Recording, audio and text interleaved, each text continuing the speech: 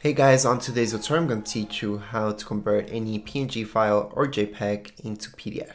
So first of all, just to show you, this is a PNG, and right here if I go get info, you guys can see that it's a JPEG. So let me just zoom in, JPEG, alright? And the other one said PNG. Okay, so let's open this up. So to open this up, right click on it. You guys are going to open it up with preview. So open with preview. It's the very first thing we have to do. We're gonna do everything with preview. Preview is built into your Mac. You don't have to download it. It's a free program. You guys can do a lot with it. So under preview, just go into file. That's up here. All right, let me just go right here. File. From file, you guys are gonna put export. Sure, you can go to export as PDF right away, but I wanted to show you some of the options that you guys have. So let's just go into export. Under export, down here below, you guys can choose PDF. And the reason why we went this way is because I want to show you all the other options you guys have. You guys can also convert this into a JPEG. You guys can also convert it into all these other options, including the PDF that this video is made for.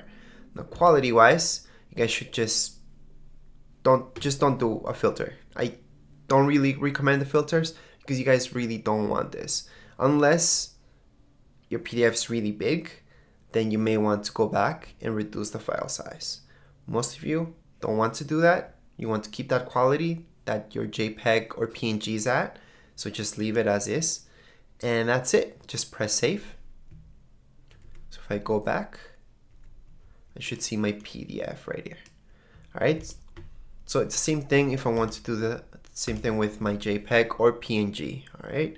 So I'm going to open up this guy. Gonna do the exact same thing. File, export, and PDF.